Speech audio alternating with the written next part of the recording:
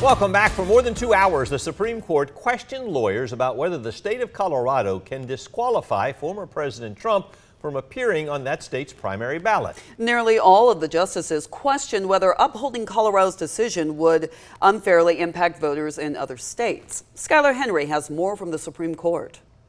Conservative and liberal Supreme Court justices alike seemed very skeptical of Colorado's Supreme Court ruling that former President Trump is ineligible to be on that state's ballot due to his connection with the January 6th insurrection. What's a state doing deciding who gets to, who other citizens get to vote for president? Colorado relied on Section 3 of the 14th Amendment, implemented after the Civil War, which says no person shall hold any office who took an oath as an officer of the United States, but then engaged in an insurrection. The framers were concerned about charismatic rebels who might rise through the ranks up to and including the presidency of the United States. The thing that really is troubling to me is I totally understand your argument, but they were listing people that were barred, and president is not there. The justices largely avoided arguments about whether the former president engaged in an insurrection on January 6th, focusing instead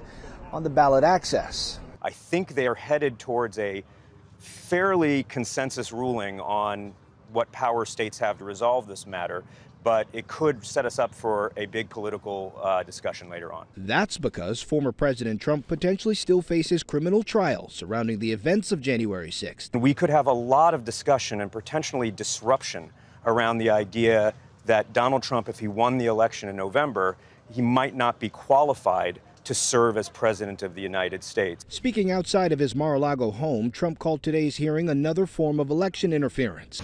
You have millions of people that are out there wanting to vote, and they happen to want to vote for me. The court is expected to issue its ruling in the next couple of weeks. Former President Trump is claiming the criminal cases against him should be tossed out because he has presidential immunity. The lower courts have rejected that claim, but Mr. Trump's attorneys are expected to appeal the decision to the Supreme Court.